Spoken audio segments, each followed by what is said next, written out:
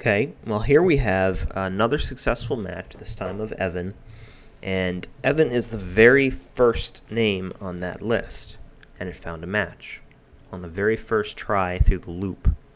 Given that we found a match on the very first try, do you think we really need to loop through every other item in the array and check them? We already found the name we're looking for. Why do we need to use up computing power to continue looping through this array? Well, if you want to break out of a loop, if you want to cause a loop to stop in the event that an if statement, for example, has been satisfied, it's very simple. You simply add a line called break, and this will cause the loop to immediately end. Now think about this for a second. The for loop is only going to reach this break line of code if this condition is successful. So if it has found a match, if the name matches, it will then do what it needs to do and break out of the loop. It will not waste time continuing to loop through the rest of the names if it doesn't need to. Okay, so let's see how this works. Reload. I'm going to type in Evan again. We get Evan found a match and it stops. That's it. Okay, and what happens if I write Sam? It runs 3 times.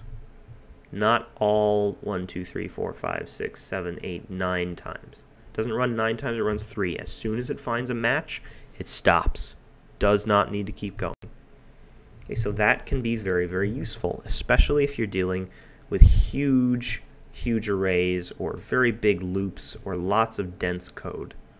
That can be a very useful technique for keeping your code, your console, everything concise and clean. Break will force a loop to end, and it is normally used under a certain condition. Okay, so that's looping through arrays. Now let's get into looping through more complex arrays, specifically arrays of objects. This is something that you're probably going to see a lot of and is a very, very common technique. I'm going to create another students array, but this time, rather than just contain a list of names, it's going to contain a list of objects. So I'm just going to create a couple objects, get us ready. I'll just go for 3 for right now. 3 objects. These are going to be 3 students. Excuse me. And each student is going to have a name property. Let's go with Evan. And a score property. Let's go for... And finally, how about an is enrolled property, which is going to be false. Okay, so that's one student. That's one student object. This one is going to be Matt. Score of 97 is enrolled, true. And finally, we're going to have Courtney. Score of 100 is enrolled, also true. Okay, we have 3 student objects. Let's see what that looks like in the console. Students. Okay, so when I call an array of objects, the console actually condenses it for me. I see that it's an array. I see that it's got 3 objects, but I can't see what's inside them unless I expand it. And then it's going to show me object 0, object 1, object 2. Name, score is enrolled. 3 properties for 3 objects each. And I can even expand the individual objects and see the same information. Okay? So each object has a name, score, and is enrolled, a string, a number, and a boolean, 3 objects in an array. I can access individual student objects by typing in students at the 0 index, students at the 1 index, students at the 2 index, etc. So let's just practice looping through this array of students, just like we did before. For var I equals 0, I is less than, again we're going to use students.length, I++. And let's start by just console.logging students I. And there we go. We get one student object, one student object, one student object. Well, it's kind of messy. I don't like how objects look.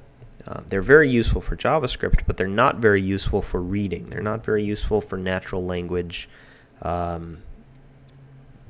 visual digestion. They're not very useful for users to your site who expect things to look nice and easily understandable.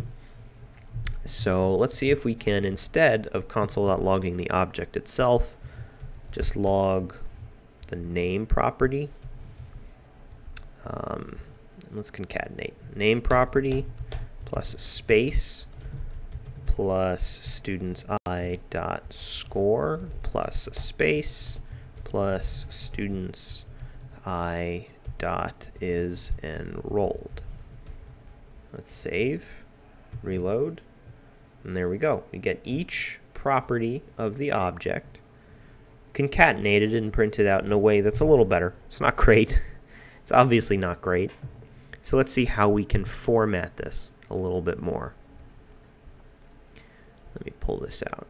Let's comment out this console log first. And we'll use a couple different commands. We're going to console.log student name colon space plus students I dot name. What do we have there? Student name Evan, student name Matt, student name Courtney. Good. So far so good. Then below that, we'll do it in a separate console log command. We'll do student, we'll just do score, or how about average score plus students I dot score. Reload. There we go. Student name Evan, average score 94. Student name Matt, average score 97. Student name Courtney, average score 100. And last, how about that is enrolled? How about that is enrolled? We don't want to, we could of course do this. We could of course do this. Enrolled. Oh, let's change this. Is enrolled. We could of course do that. But enrolled false is kind of awkward. I don't like that. I don't like that too much. Let's try and convert that even into some more meaningful natural language, some more meaningful information. So I'm going to comment that out. I think I can delete this one for now. Let's actually check what enrolled is. Okay?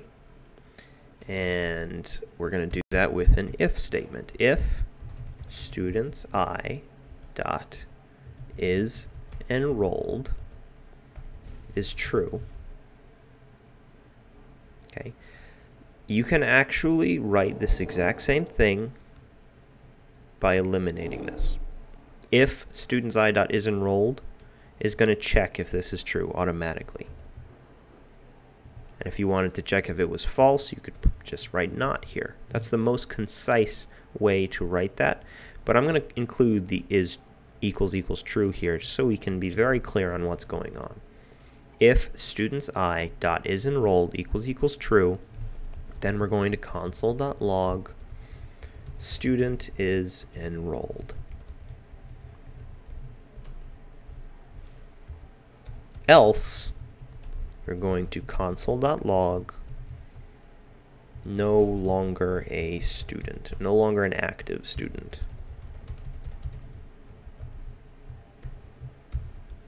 How about that?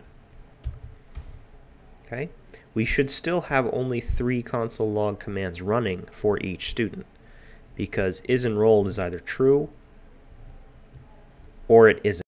It's never both and it's never neither. Okay. Student name Evan, average score 94, no longer an active student. Student name Matt, average score 97, student is enrolled. Student name Courtney, average score 100, student is enrolled. Okay, so we have looped through an array of objects. We have accessed each individual property of each object and formatted that information in such a way that it is more meaningful to our users or even to us as the trackers of this data or what have you. Okay, so looping through an array of objects is no different than looping through an array of non-objects. You simply need to understand how to access properties within an object. And for reference, what you cannot do is loop through properties in an object, which is to say, properties in an object do not have an index. Objects do not have a length. So for loop logic doesn't work on a single object like that. It does, however, work on an array of objects. I mean, how long is students? What is the value of students.length? Hopefully, you've guessed correctly, and you realize that it's 3. There are 3 objects, 1, 2, and 3 inside of students.